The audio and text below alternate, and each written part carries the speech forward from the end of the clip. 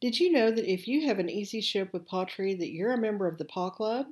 One of the perks is earning Paw Points with every order you place.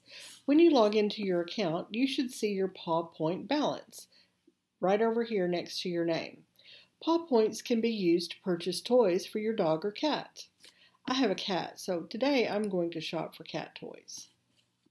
I go to the cat toys section,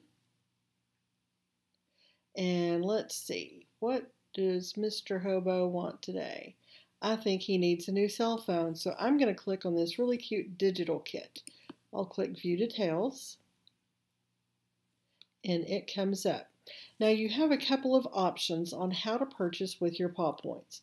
You can either create a brand new Easy Ship that includes the toy using the Paw Points.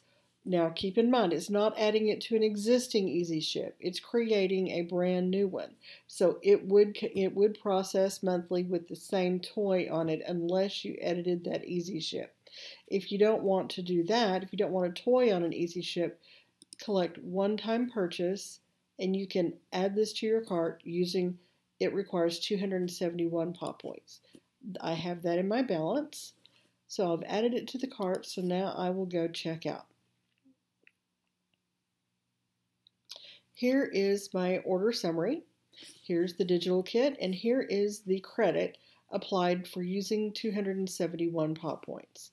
Now, because unfortunately Paw Points are not eligible to be used for shipping and tax, so you would need to have a credit card payment to pay for the shipping and tax.